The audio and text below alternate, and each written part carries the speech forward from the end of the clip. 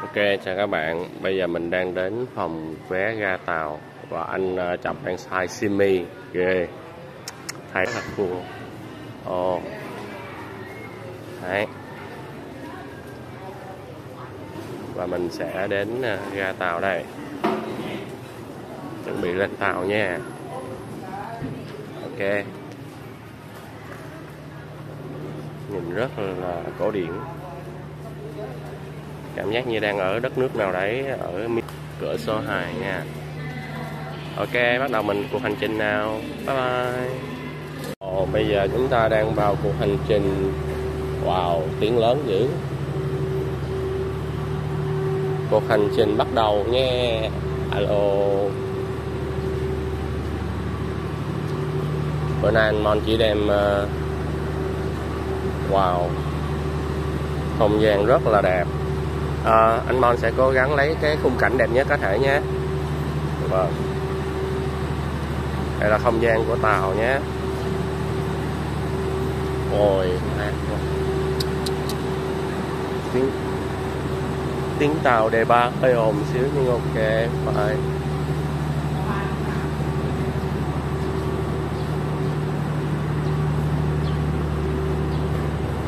Mình đang quay bằng điện thoại nha các bạn.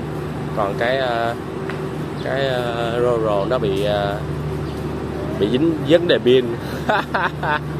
Và nó không chịu lên. Alo. Ok, đây là cái toa tàu đi Đồng Nai nha các bạn. Ok, rất là xịn, có đồ để lên luôn. Lên đó, tuyệt vời. Ô, ga tàu sắp vui quá. Ôi, tàu chuẩn bị chạy, đẹp quá.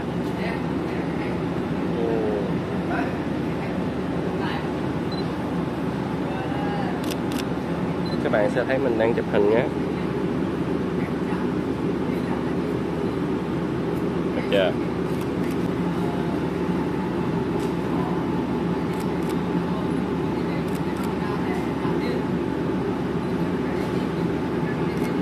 Quay cảnh hai chú đang chụp.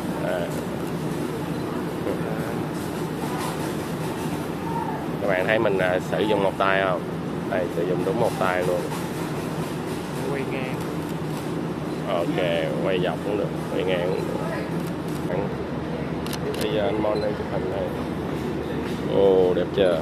Ok. Đây.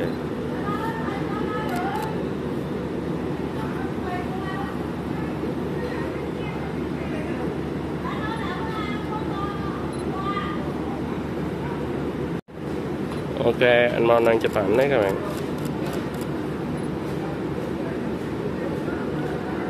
Bạn thấy anh Mon thấy không? Ok. Một tay một.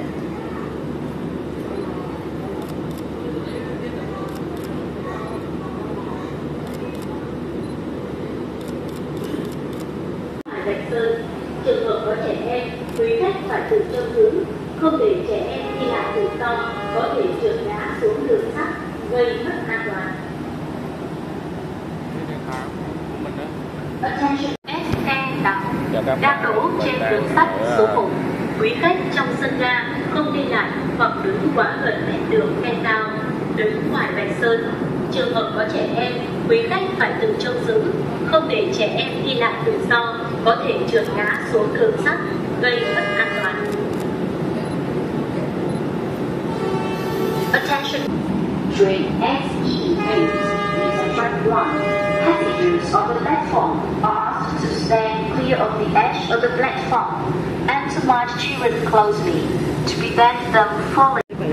Dạ. E8 đấy. Cái nào? E8 hả? E7 đi, em chưa về chưa đi ấy. Đi này. Đúng rồi. Đây đúng không? Wow. Chuẩn bị đi đây các bạn ơi. Phải quay anh đi vô 21 22 nè. Okay. Chào các bạn, chúng ta đang ở wow, không có vắng, trời mát nữa các bạn. Xung quanh này các bạn. Wow, xịn chưa? Vé có 30.000 đó các bạn. Và mình đang trên toa tàu, rất là thú vị. Và mình đang ở đường sắt Việt Nam đây. Right. Love it.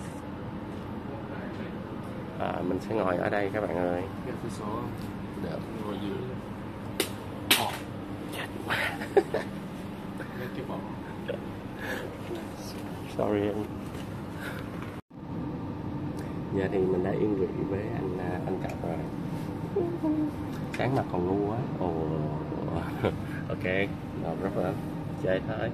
Hôm nay mình sẽ đi hết toàn bộ ở một ngày với cái Biên Hòa nhé. Chào các bạn nhé. Đây là một khung cảnh, một cái to trống. Chào các bạn. Và đây là khung cảnh rất là kinh ở ga tàu các bạn. Kinh quá.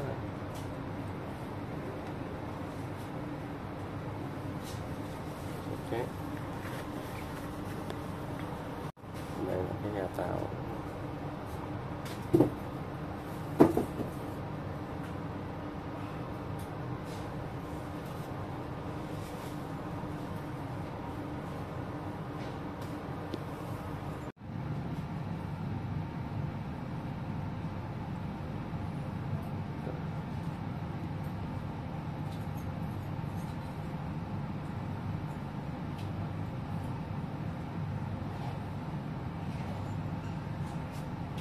Cái này thì có frame nè, không? Con này vô không có frame. Sao quá hả? Đây rồi này. 50. Chào các bạn, chúng ta đang ở trên toa tàu và mọi người đang gọi là lấy vỏ. Ok. Đó là cua. Rất là mát nha các bạn. To này là to mình ngồi sẽ là số 20 mấy này. Toàn chỉ là 27.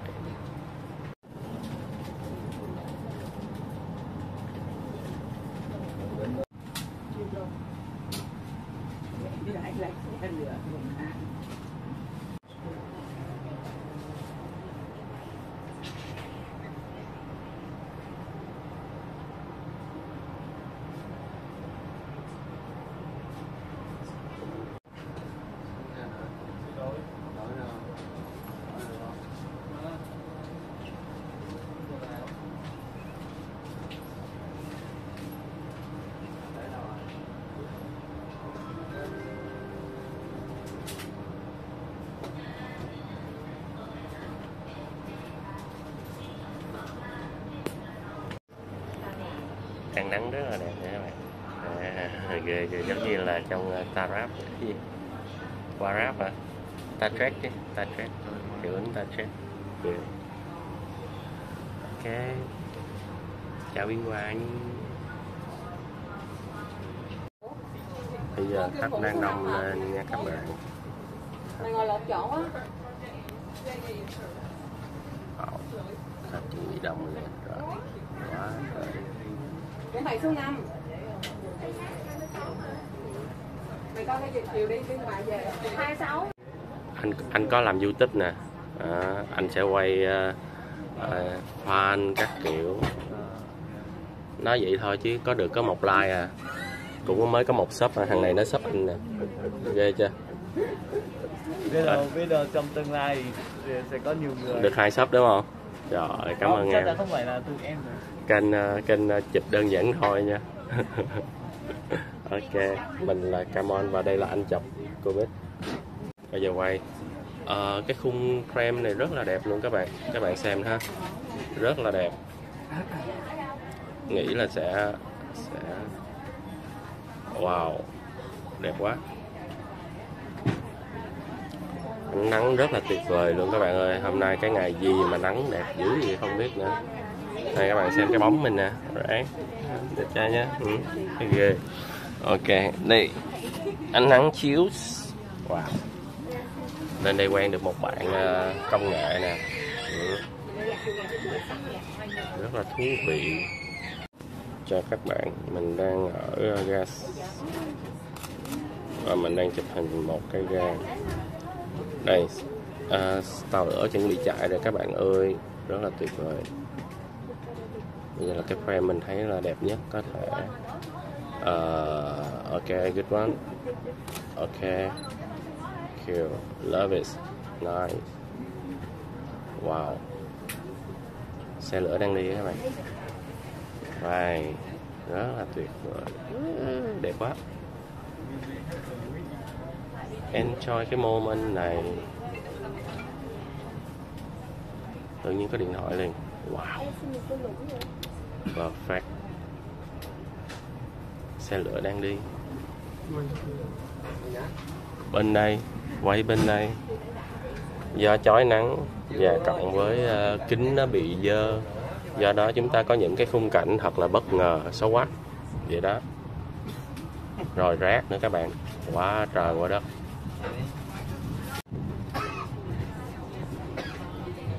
Cute, nice. Wow, trời ơi, my god, top shot đây nè. Tổ chim. Nguyên tổ chim trên nhà luôn. Dữ. Ok, chúng ta sẽ chuẩn bị đến một cái khúc là sao ta, là cái gì ta? Chính xác là ngay cái chỗ này là sáng sẽ rất là nhiều xe đi qua, và mình nghĩ là sẽ có cái để cho các bạn xem nhé. Ok, không có đem mic thu, bởi do đó mình thu chai luôn nha các bạn. Có nghe ồ ồ thì gán chịu nha, lộn không phải gán nghe. Bợ quá, bợ thiệt luôn á, nhiều lúc thấy anh Mon bợ quá. Rồi chuẩn bị vô nha, chúng ta cùng xem nha. Rồi mình sẽ chuẩn bị máy ảnh hot luôn, rất là hiếm. Vậy mình sẽ đoán trước cái sự việc, không biết cái gương này có ảnh hưởng gì không, nghi quá. Mình sẽ quay trong vòng 2 phút nha. Ok, bây giờ là mấy phút rồi đó. Đi có cái bóng anh chọc trong kìa, anh bóng chọc ngóc ngáp nữa nè. Trời, quá trời quá đất. Ôi trời ơi, thiệt là một khung cảnh không có diễn tả được. Các bạn nào có bị thôi miên chóng mặt thì nhớ nói nha. Đó. Ủa, hình như mình bị sai hướng. Alo, quái quá. Ok, fine, vẫn có hình đẹp nha các bạn. Wow, hình như sai cái gì đó. Ok, không sao, vẫn nằm trong tầm kiểm soát. Ok, quay rộng ra xíu đi. Quay gì mà anh Mon quay tệ quá, đớp đĩa gì, quay cái gì mà không thấy gì á, thấy giật giận luôn. Ôi kìa, trời ơi đẹp chưa, oh my god, ôi trời ơi đẹp quá, ôi giống như đi Disney lên mà chưa đi bao giờ luôn, ghê chưa, nói với không nói vậy đó. Đây là khung cảnh cửa sổ. Khi các bạn đưa cái bản mặt đưa cái mặt vô thì nó sẽ là như vậy. Mình cũng thích cái kiểu này lắm nha. Wow, trời ơi đã chưa, wow, ôi cảm giác mạnh thiệt. Cái này mà cửa sổ rất hay, trời ơi khủng khiếp thiệt, nhanh lắm nha các bạn. Mình làm lại nha, một cái nữa.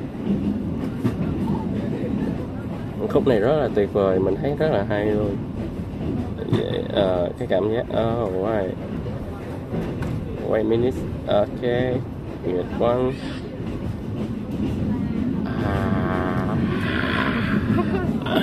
Tuyệt vời. Ok, cảm giác quay rất là sướng. Mặc dù ánh sáng ngược nhưng mà vẫn ổn ha. Cái giọng của Mon dạo này nó hơi bị ngạt mũi á. Các bạn nghe, các bạn có bị sâu mũi gắng chịu nha. Ấy là trời đẹp quá. Quay những cái khung cảnh này mà lên phim nữa chắc chết, ai chịu nổi. Rất là đẹp.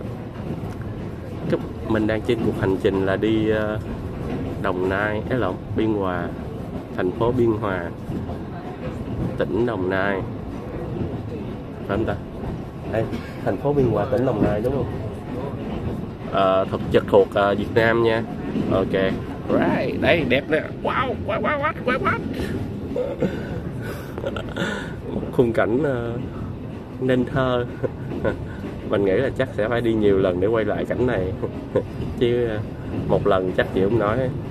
Alo, tuyệt vời quá. Một buổi sáng khoảng 7 giờ các bạn sẽ được thấy cảnh này nha. Và mình nghĩ là mấy bạn nhiếp á sẽ canh cảnh này mà chụp. Có nghĩa là lên đây chỉ cần khúc này thôi đó, và canh ngồi bên khoang bên kia bắn ngược qua lại thì mới ra nha.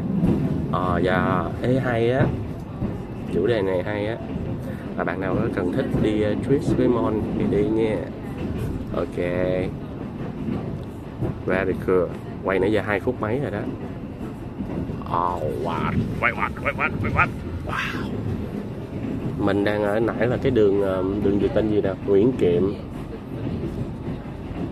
Yep. Rất là cool. Ôi, sẽ tới một cái đoạn đường nữa là cái đường cái Gò Vấp đúng không?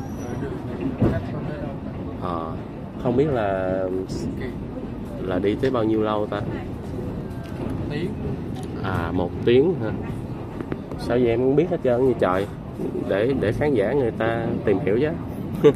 Đùa.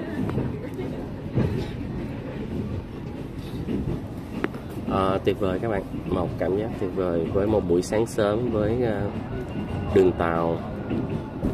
Everything làm cho chúng ta trải nghiệm lại. Rồi, trip với Come On. Chào các bạn nhé. Tí hồi gặp lại sau. Bye bye.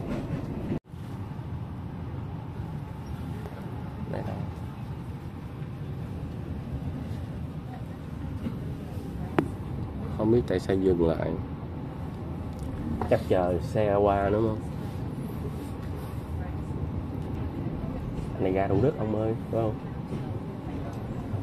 Tới có các bạn tiếp viên hàng không, nhầm, tiếp viên đường sắt, tiếp tế thức ăn. Ai có nhu cầu mua thì mua, không có nhu cầu thì ngồi im, cấm la lối. Ủa, nãy giờ mình nói không phải là alo. Quá trời quá đất. Chọc cần gì không? Cà phê không mua gì luôn. Sáng có mua bánh mì rồi. Trời ơi đẹp kìa. Phải là dùng cà phê, nước suối, nước ngọt. Tuyệt vời quá.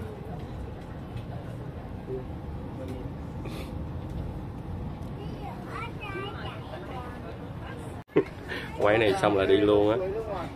Wow, cái khung cảnh đẹp quá ta. Cái frame của nó đã tốt quá trời. Không? Wow. Ok, chúng ta đang trên một cái chuyến tàu đi chuyến tàu Bình Minh. Ok.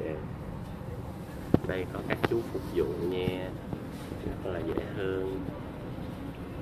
Chú bán bánh giò, các bạn có nhu cầu mua thì ăn nhé. Để rất là tiện lợi, dễ thương. Bánh giò nha, trứng gà rồi.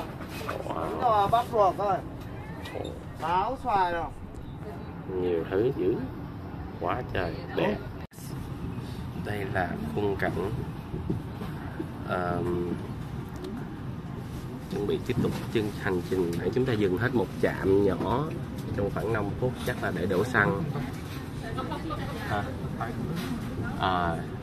Ga anh như là ga gần Thủ Đức ấy. Một ga gần Thủ Đức vậy. Anh nhớ cái ga đó gần Hàng Xanh á.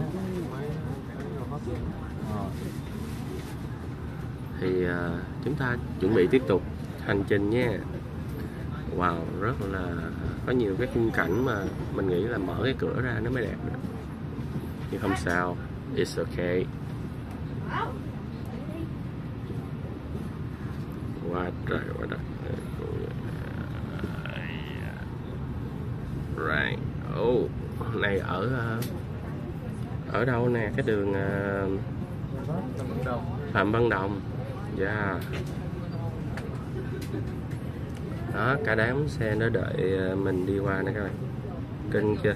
Rồi, một khung cảnh tuyệt vời mà không có thể nào quay để chụp được. Alo.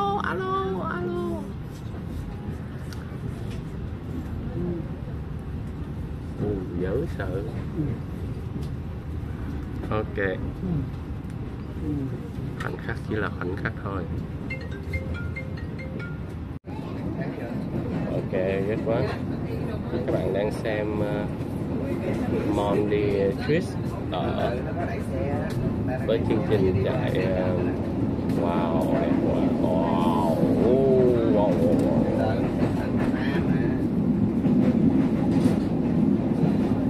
Đi Twist tại Biên Hòa nha các bạn. Đây là khung cảnh.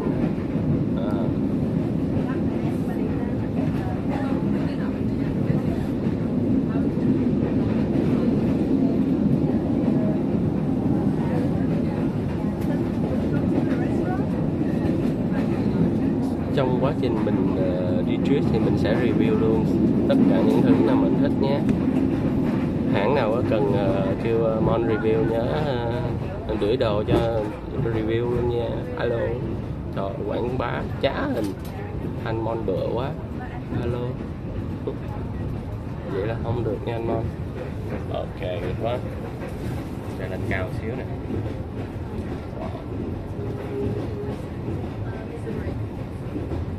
Ánh nắng đẹp quá các bạn ơi.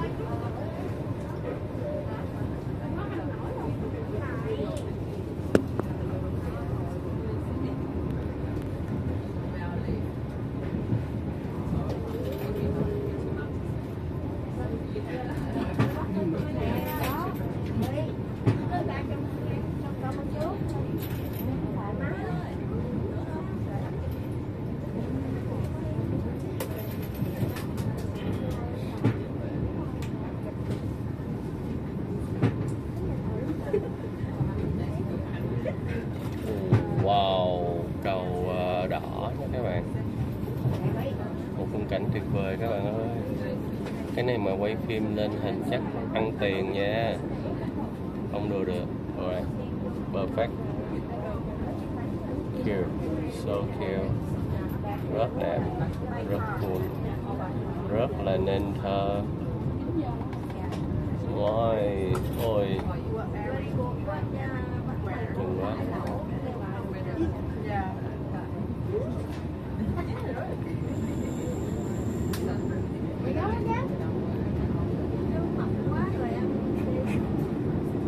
Chúng ta đang ở Thủ Đức nha.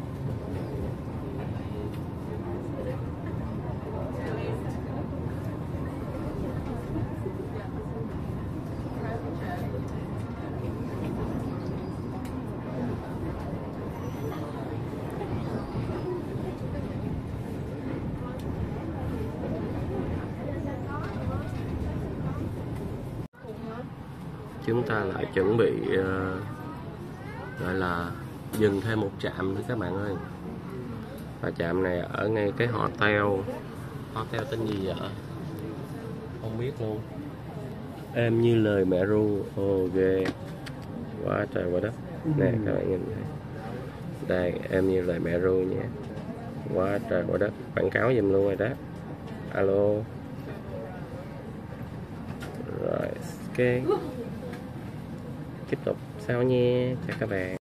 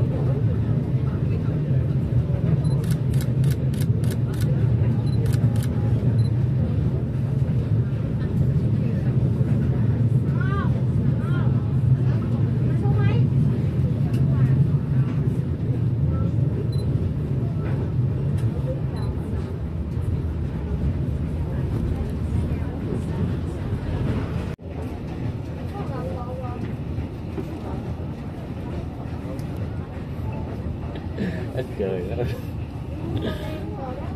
Anh chọc comic. Come on.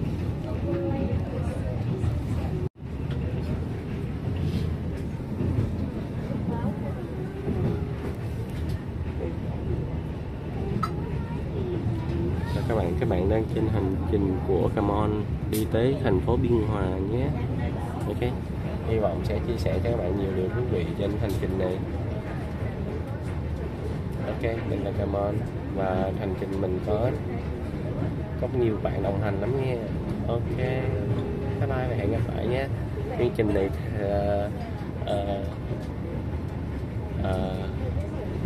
bây giờ trở lại nói người tài trợ. Từ từ đi nha. Ok, bye bye.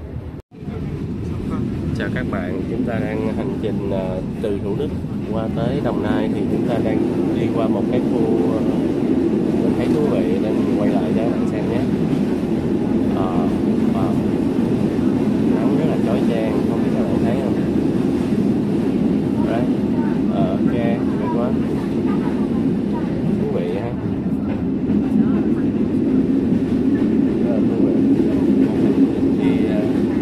Từ thành phố Hồ Chí Minh đi Biên Hòa chỉ có 30 ca thôi, và trải nghiệm rất là nhiều thứ các bạn ạ.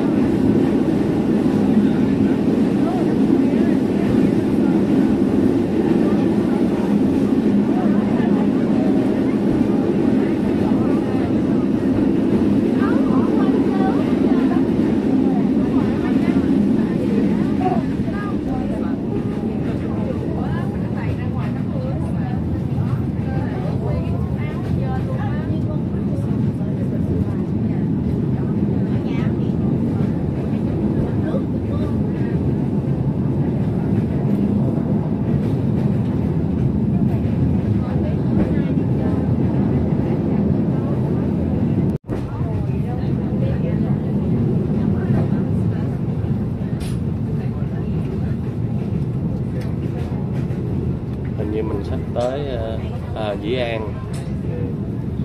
Mình đang ở Dĩ An nha các bạn. Dĩ An là ở Bình Dương á.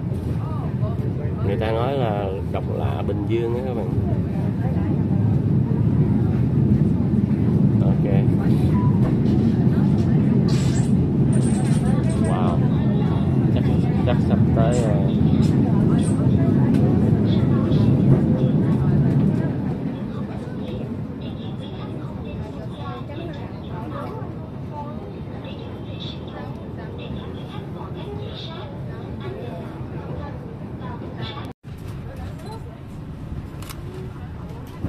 chúng ta đang ở ga Dĩ An các bạn ơi, và rất là nhiều người đang đứng đấy. Nãy giờ là ta được 3 ga rồi, đây là ga thứ 3 mà chúng ta sẽ phải dừng lại đấy. Ga này ở Dĩ An, tôi hiểu rồi nha. Rồi các bạn sẽ được lên tàu. Ghé 3 trạm rồi nha các bạn. 3 trạm này là trạm thứ 3. Ok, chúng ta sẽ tiếp tục cuộc hành trình sau 3 trạm. Rồi tí hồi đến ga mình sẽ quay tiếp nha. Bye bye. Khung cảnh chúng ta khung cảnh rất là nên thơ, cái lộn theo kiểu là cinematic, rất là cine. Wow.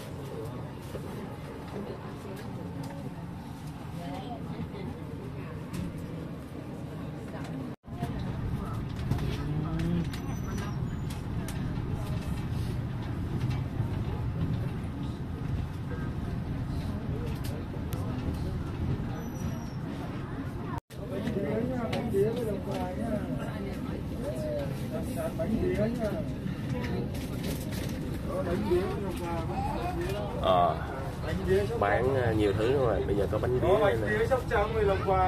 Wow, quá trời. Đặc sản bánh bía Sóc Trăng 10 lòng quà nhá. Bía bao nhiêu? Đặc sản.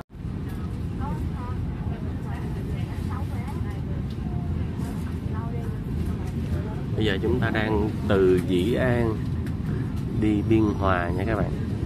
Chắc sẽ còn một ga nữa tới ga Biên Hòa. Bây giờ chúng ta ở Dĩ An rồi. Ok. Và đây là khung cảnh của Dĩ An với trời nắng khoảng 6-7 giờ rồi. Và bây giờ chúng ta sẽ khung cảnh nó sẽ kiểu giống như là vườn tược nhiều hơn ha, chứ không còn thành phố thành thị nữa. Quá rất nhiều thứ để các bạn thể chiêm ngưỡng trong cuộc hành trình chỉ có 30.000 này thôi các bạn ơi. Hy vọng các bạn sẽ thưởng thụ nha đó. Wow, đẹp đây. Qua một cái chỗ như vậy thì mình lại thấy thú vị.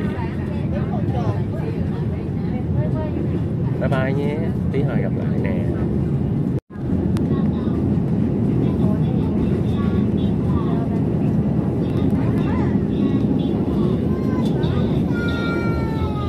Chúng ta sắp tới ga Biên Hòa rồi các bạn ơi.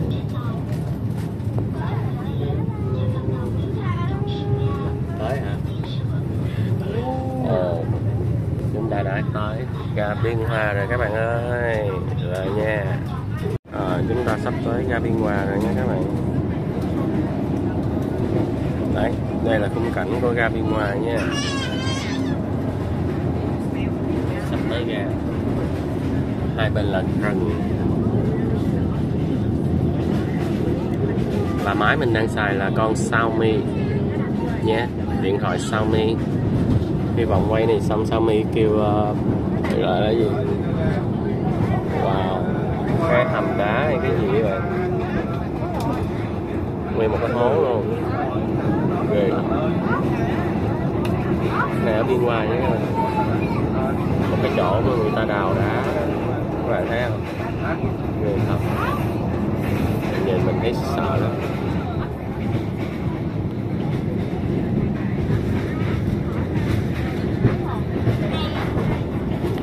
Wow, chúng ta đang ở thành phố Biên Hòa,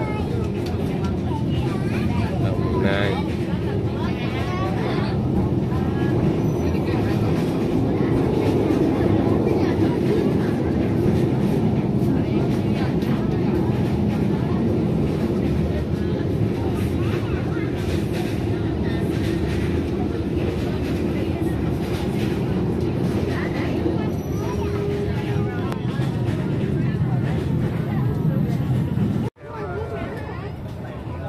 Chúng ta đang ở Biên Hòa.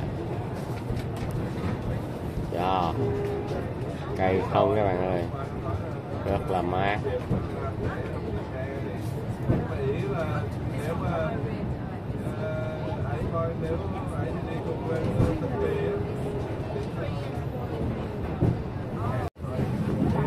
Wow, chúng ta đang ở Biên Hòa. Hoặc có thể là chúng ta đang ở cầu Đồng Nai hết ta. Wow.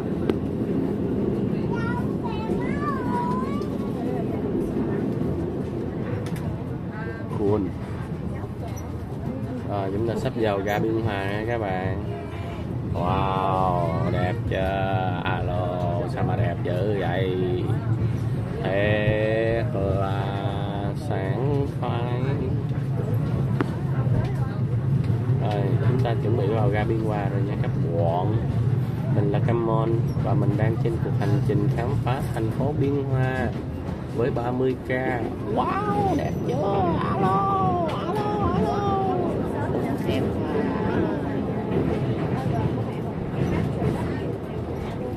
Thật là tuyệt vời. Chúng ta đang trên cái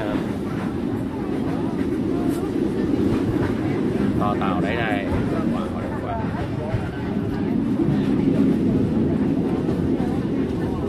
Cuộc hành trình lại tiếp tục, đơn giản thôi.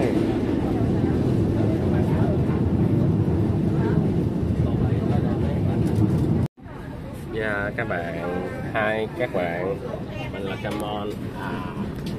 Chúng ta đã đến ga Biên Hòa rồi. Hành trình của chúng ta là 1 tiếng đúng không?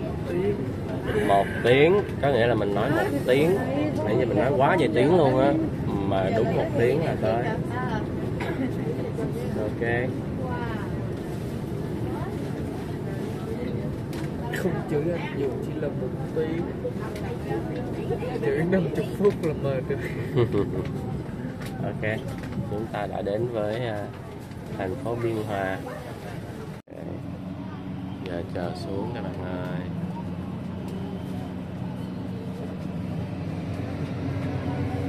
Xuống thôi.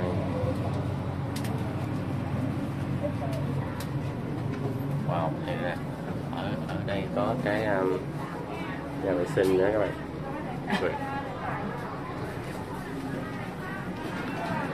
Này, khung cảnh này rất là đẹp ha. Đó, cảnh.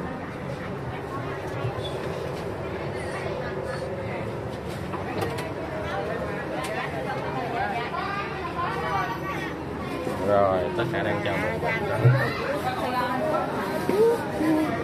Yes. Wow, cái đáng chào đó.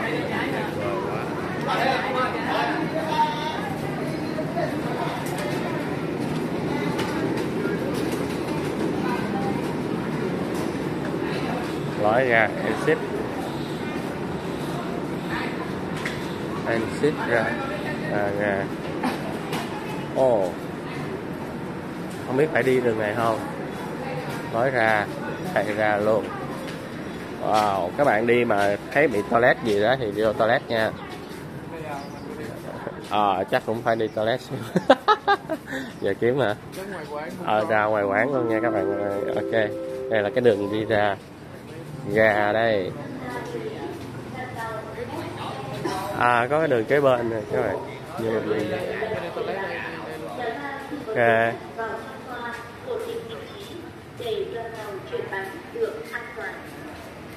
Đây ga Biên Hòa nha các bạn. Nãy mình đi hướng ngang.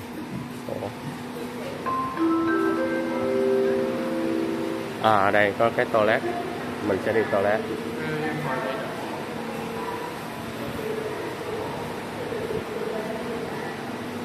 Đây, hướng dẫn các bạn đi toilet trong đây nha chưa?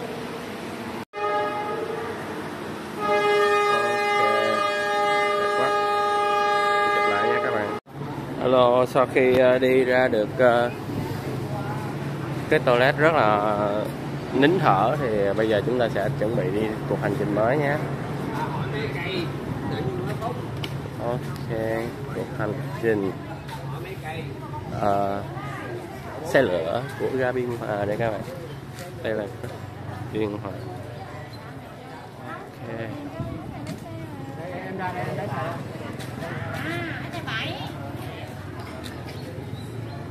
Mình sẽ vừa đi vừa chụp nha. Đây là đó, thấy anh chọc chu đáo chưa? Sợ mình nước cái ảnh quắt qua liền. Đây là hình nha các bạn. Đây các bạn. Đây, hình phải đẹp chưa? Ok.